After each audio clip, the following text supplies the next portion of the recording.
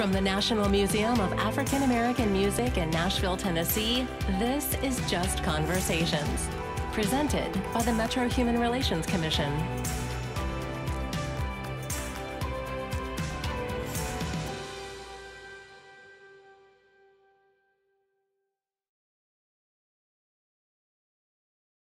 Hi, and welcome to this episode of Just Conversations on how the pandemic has affected people working in the food industry.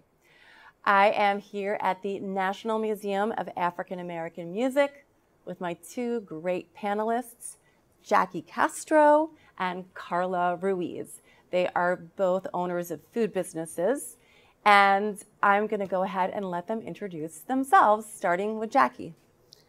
Hello, my name is Jackie Castro. I have a small business called Golden Bakery, and I make cakes, desserts, and decorate parties or any special occasions. Thank you. And Karla? Hi, my name is Karla Ruiz. I'm the chef owner of Karla's Catering and Prepared Foods, and I have a catering company. Thank you both.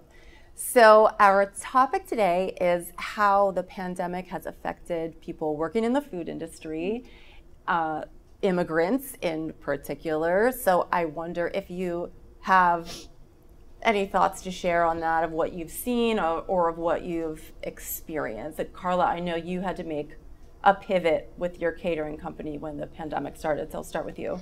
Right. Well, like I think everybody in the food business, the first week we start panicking, and we start thinking, because that time you are already booked so many events. So when you have the first call from a cancellation, it's okay, but then 2 calls, 3 calls, 4 calls, it was like a domino, and it was very scary. In my case, many friends of us, they have to close. They decide not to keep up, but in my case, I have no another choice. That's the only way for me to provide. So there is no choice for me. So we just decide to, the first thing we did, that was to email our friends and say, we're gonna do meals to go. And you can pay me online, you can pick up at the door, and there is no contact.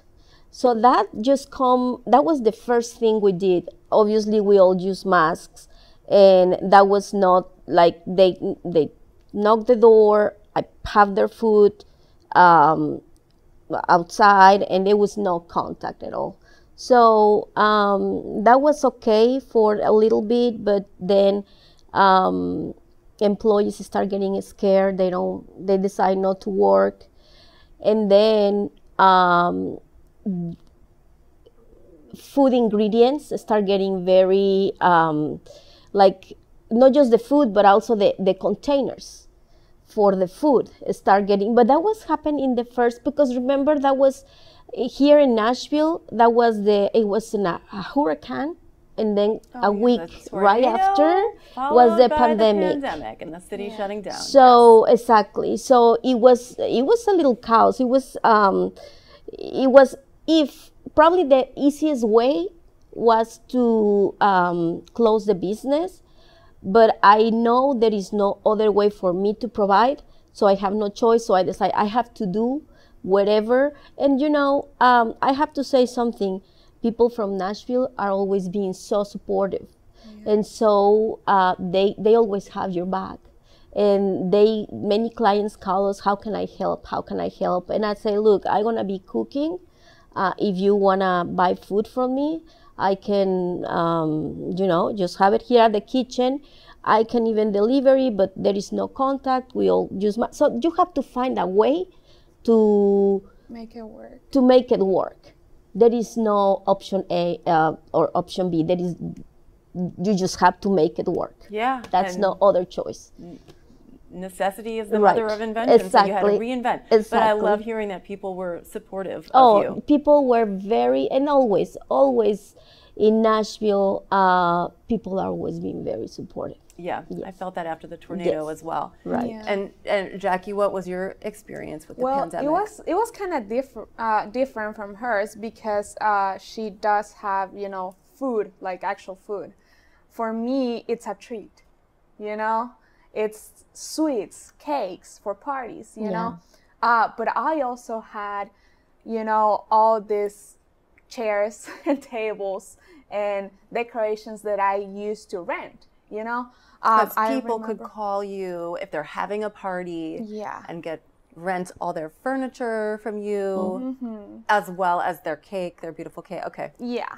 So it was me, you know, having like parties booked and a whole schedule, you know, and the pandemic started.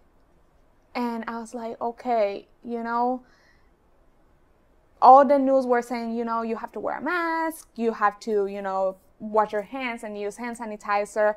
And, you know, like I actually, you know, called people and emailed them. And I was like, you know what, these are the guidelines that we have to follow for your, you know, event or your party. And they were like, oh, okay. But then, you know, next day, news are like, no, you cannot have parties more than 10 people. Right. And, you know, you cannot say that to a wedding, Mhm, you know, exactly. like it's a whole event. Or a quinceañera, it's a whole event. So I started like, what am I gonna do? You know, I don't want to cancel them. But then they started calling. And they were like, you know what, this happened, you know, we're gonna have to cancel, we're gonna have to reschedule. I was like, we can reschedule, you know, because what's gonna happen with the deposit? You know, if we cancel, I Right. have to give the deposit back. Right. So you had already gotten deposits for events, and then they Yeah. were calling to say, did they want their deposit back? No, they didn't say that. They said that some of them were like, we're going to have to cancel. What's going to happen with the deposit? And I was like, okay, you know, let me just think of something, you know. I know that this is unfortunate, but it's not my fault and it's not yours. So we negotiated, and some of them, you know, like were like, okay, you know, I understand the whole situation. So I gave them half of the deposit and I kept half. Because they understood the situation, It's thank God. tricky because you It take is a tricky. deposit for safety, but it's not like you ever really want to keep it Right. because Right. that right. just creates bad blood. So that's yeah, it's Exactly. tricky. Yeah. Exactly. And then, you know, like some of the others were like, we want to reschedule. You know, I was like, okay, you know, we're going to reschedule, we're going to make it work. And 2 years later, we still in a Not having a pandemic, party. you know, Wow. and it's like, what happened with that? I had to call them and I was like, I am so sorry, you know, but I'm going to have to give you half of your deposit back because it's not fair for me to keep the whole thing when I don't know, you know, if you still planning to have that party, you know? And they, like, some of them understood and some of them didn't. And I did have to give them, you know, the whole thing. And that's rough when you have a small business. Right. Right. Yeah, really, because really it's rough. different when you have a whole, you know, establishment or a whole, you know, business already established. But for me, it's like, mine is like local and small. Like, please let me make it work for you, you know, because Yes. I'm looking for clients. At that time, it was just like, you know, okay, I bought all this, you know, stuff to create your party and decorate it. Right. You invested. And I Yeah. invested this whole thing. And then, you know, with the thought that, you know, I'm going to make money out of it to, you know, like recover the investment. But all of this happens and it wasn't my fault. It wasn't their fault. And you know what? Here we are. So how did you get yourself through this time? With cakes only. With and cakes sweets. only? Okay. And sweets. I started making pies. I started making cookies, and I started to making like the sweet kits that I was telling her, Karla, you know, and I delivered them because, you know, they were in a pandemic. Some of them, you know, I need something for my kids. I have to make, you know, all of this like a cool experience to get them through this. So I was like, okay, you know what? I know what to do. You know, if you want to entertain them, Right. You know, here is this like cookie kit that, you know, I'm gonna put icing and toppings, and same with cupcakes, and I can, you know, sell it like to you for $10 and you can entertain them. And they were like, okay, that sounds cool. That's a great idea. So I was like, okay, it did sound cool. And they were like, okay, I want to. I was like, okay, $20 there. Yeah. I was like, $20 right. there. Okay, good. Gas money. Okay, so I'm gonna use those $20 for gas so I can deliver that. And I can start redoing my small business again. Because when all the cancellations were like, you know, starting, I was like, okay, this is done. Wow. But I started thinking, and I was like, okay, you know, we're gonna do this and that. And I started posting more in my Instagram page, because at that time I didn't use it a lot. It was mostly like business cards. You know, they started calling and I started delivering them because they were in quarantine. They didn't want to get out. I was like, okay, mask on, gloves on, Lysol. Yeah, right. And I put them, you know, on the front door. And I was like, okay, if you don't have Cash App or Venmo or anything like this, you can put the money under your mat and I'll get it from there. So they did. Some of them, you know, paid like online. That was cool too. And I started making more like breads, like cornbread or banana nut bread, or not stuff you grew up maybe making in right. Mexico. Right. Yeah, and I remember outside your comfort zone. Yeah, and I remember my grandma and my aunt and my mom. And my mom, when my dad passed away, she started doing the same thing because she needed money. You know, she had to make it work. Right. And I remember I was like, okay, if they're not having parties, they're not asking for cakes, you know, you do it, coffee, right. you know, with a piece of bread. Right. So I started making that, and I called my grandma and I was like, Grandma, I need your help. I was like, I need the recipe for cornbread. And she gave it to me. And I was like, okay, I'm going to make that and I'm going to offer it. It was just one cornbread that I sold. And I remember I was kind of like frustrated because I bought, you know, like a lot of stuff. So you invested in a storeroom of cornmeal. And I was like, okay, that wasn't very popular. And then I was like, okay, banana nut bread or banana bread. You had to reinvent. Allergies. You had to reinvent. I think this brings us to a really good point, which is that it's really close to the bone. If you have a small business, probably especially if you're an immigrant. Exactly. And I'm wondering, you know, everyone started applying for unemployment and assistance. Were those resources available to you? No. Okay, so that puts you in kind of a completely different position. And you had to scramble. Exactly. They're not available to us. And if they were for friends of mine. There are immigrants and they can apply. They were very more complicated. Very complicated enough if you weren't an immigrant. Exactly. Yeah. So, you know, we don't want to spend 3-4 hours in the computer try to figure out. We just want to make it happen. So we just move in and we just have to work it. It's like just do what we do, but with a little click of different things or whatever. With a little twist. And for me it was different because like some of, you know, like people, you know, I know they have kids and they got help because of the kids, but I don't have kids. I only have my dog and siblings. And they are immigrants as well, and my mom. And it was just me and my mom trying to, you know, make it work because, you know, I was the only help that my mom had. Right. So I had to think about like, you know, stuff to do because at that time I was working at a phone store, but they closed for like 2 months. Right. And I was like, Wow. okay, I'm not gonna get paid from there. And you know, restaurants, I couldn't go back to restaurants because they were also closed. So I started doing all of that. And you know, thank God that my mom's job, it's kind of like different, and she did, you know, she didn't, you know, got her hours cut and all of that. So we did have her income, but it wasn't enough for the whole thing.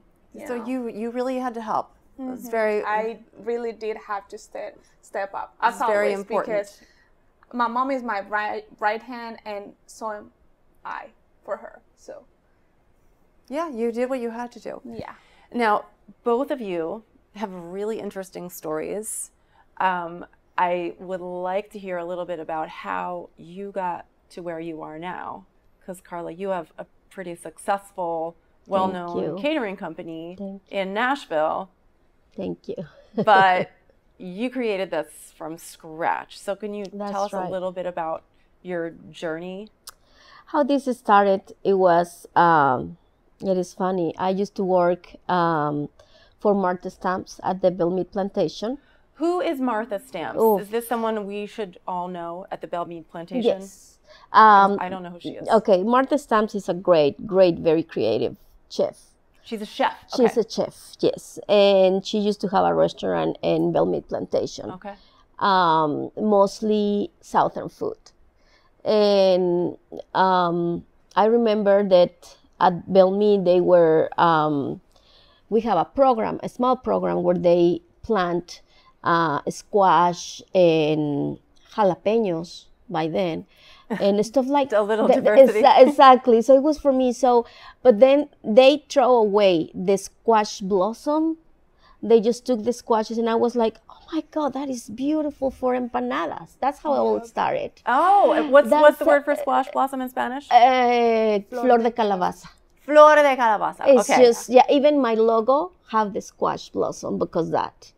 And I remember that I started making empanadas with that for a special.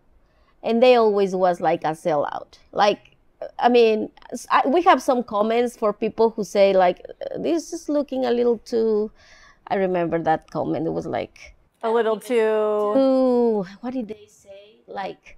Too authentic? Maybe they tried to say, this is not our food. This is not our, and I remember that comment. It was an ugly comment about the food that I was presenting as a special. Because that was more like enchiladas. I do cheese grits and all that, but sometimes it's for a special, you want to do something different. I didn't know yet the concept of Bell Mead food and all that. So I just do specials. Right. It was a traditional Southern menu. Exactly. And you were throwing in a little and I was throwing there. Sabor. So Martha gave me the opportunity to do a lot of like Thursday night. We do like dinners, and I do that only Mexican, but very authentic Mexican, and we always sold out. People come back for the food, and you know, I have a friend there who told me you should do this. Like Martha, even she pushed me to do this in my own, and that's how I started working for her. But at the same time, having my it took forever, but having in my spare time small events. But it was not like chips and nachos and burritos. It was authentic, like cochinita pibil. So what is cochinita pibil? It's I would call it Mexican style barbecue pork. Okay, but you got excited when you heard that. Yeah. yeah, they know, right? Or chiles en nogada, which Jennifer Justice, she have a book, Nashville Eats. Jennifer Justice, the Nashville food writer. And one of my recipes of the chiles en nogada is in her book, which that's amazing. So I started doing food that nobody knows that was Mexican, because Mexican food is amazing. It's not what we eat here it's not chimichangas, and it's not, I'm sorry, but it's not. And so it started getting there, and then I start selling my empanadas, tamales at the Richland Farmers Market. At the Richland Farmers Market. Yes. Such a great farmers market. Yeah, I love it when they just started. And that's how I was working there at Fido. I was working in my company and then doing the empanadas and tamales on Saturdays. And that's how I provide for my son and my daughter. So, you know, were busy. I mean, You're raising you have two kids? Two kids. One was about to get in college. The other one was 6 years old. So, yeah, a little difference there. And that's how I provide for them. But people always been so nice. I have events. People come to the farmers market. They eat the empanadas. And then let me tell you a couple experiences that I think is funny. Somebody hired me to do a wedding. And the best man of the wedding was John Stamos. Oh, John Stamos. And I don't know who he was. And he was eating my empanadas before the wedding started. And I started fighting with him. Hey, you cannot do that. You cannot do that. This is my food and it's not ready to go. It started like that all the time. I cater for the opening CD for a lot of country stars, but I don't know how they find me. And that's how I start going little by little. And the pandemic totally changed the way, because I do right now more like packaging foods for organizations like the World Central Kitchen or Rethink. Is not Those like are 2 organizations that are helping people that need food get free food. Correct. And I love that. I love doing that. The events are a little more, it's different. It's, a lot of creativity, a lot of, To express yourself. Exactly. But we only have a few minutes left, so I want to get to Jackie's Just please story. please do. I could talk with you all for hours. But Jackie, you kind of have a new company. You're pretty recent to this. Yeah. And you were telling us you're quite young. Yeah, I'm 22 years old.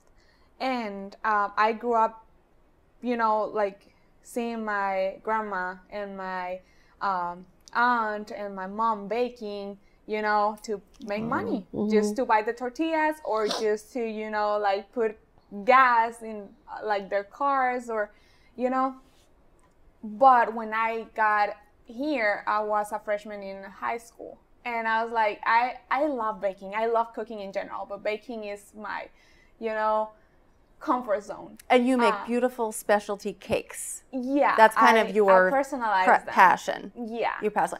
So how are people learning about you? I think you were mentioning how one lady wanted a special cake for her grandchild's birthday. Yeah, I remember that. And, like the story, like it's a funny story because, like I live in Franklin in Williamson County, and, the immigrant community is like tiny. Small. And you know what, like I was handling, some business cards. I was in downtown Franklin, and I was walking, and you know what, like if you were passing like next to me, I was like, I have a business. And, people were like, oh, okay. And it was just like, okay, whatever. I take the card, but whatever. Yeah, nothing. And I saw this old lady, and she had her dog with her. She was walking her dog. And I was like, oh my God, such a cute dog or whatever. And I started petting him, and, we started talking, and I was like, oh, you know what, like I have my small business in case that you need anything. I make pies and I make cupcakes and cookies and cakes. And she was like, oh, honey, I have a cake. I was like, okay. So she showed me a picture, and she kind of took forever because she was trying to find it. And she was just like, okay, let me see. And she started looking for it. And I was like, okay. So she showed me this princess cake. And she was like, I want this for my granddaughter. I was like, okay. And she was like, can you make this? I was like, yes, I can. Wow. And so a perfect stranger took you up on your offer of making a specialty cake. Yeah. Which is pretty interesting because you're like, here I am. You don't know me. I'm an immigrant in a place where there's not that many immigrants. I have an accent. Yeah. And, and at that time, I wasn't 22. I was like 17, 18. Wow. So she was like, if you can make this, I totally like pay you. I was like, okay. So, we started talking. So the point is that, I delivered the cake because she couldn't drive. And I was like, okay, I can deliver it to you. So I did. I got there, and it was a small party, and I was kind of like, okay, I thought it was going to be bigger because in Hispanic culture, like birthday parties are a big deal. So I got there, and all the kids were like, oh my God. And it was so just, exciting. it wasn't it was a big success. cake. It was just like a small cake, a small cute cake. And, they looked at it, and from there, with all the moms and the kids, with the cake, and they said like, oh, it's delicious and all that, okay. And they even gave me some pizza. And I was just there to deliver the cake. But you got a bunch of new clients because it was a success. I love this. I love this. Yeah. So we are almost out of time, ladies. I'm so sad to say, but I want to make sure people know how to find you and your businesses. So can you tell everyone the name of your business and where they can find you? Yeah, my business, Karla's Catering and Prepared Foods. You can look at me at my Instagram, Karla. Catering. Karla Catering. Jackie, can you tell people where to find your business, which is Golden Bakery? Golden Bakery in Instagram, and my logo, it's all black with Golden Bakery in gold letters. And at church, because I volunteer. I'm also a at the member. Tennessee Immigrant and Refugee Rights Coalition. Yeah. And they all know me and they have my info. So if you go there and you ask for me, they're gonna give you my info. And yeah, that's how everybody can find me. Great. Instagram, and yeah, for anyone who doesn't know, Tennessee Immigrant and Refugee Rights Coalition is an amazing nonprofit that helps immigrants, refugees with all kinds of assistance, advocacy work, everything. Right. So ladies, it's been a pure joy talking with both of you. Yeah, same. I have to wrap it up, but I want to thank you for a great conversation today. You. And I want to thank the National Museum of African American Music for hosting us. And I hope you will tune in and watch our episode of Just Conversations at www.justconversations.org, along with all the other great episodes that are on there. Thank you.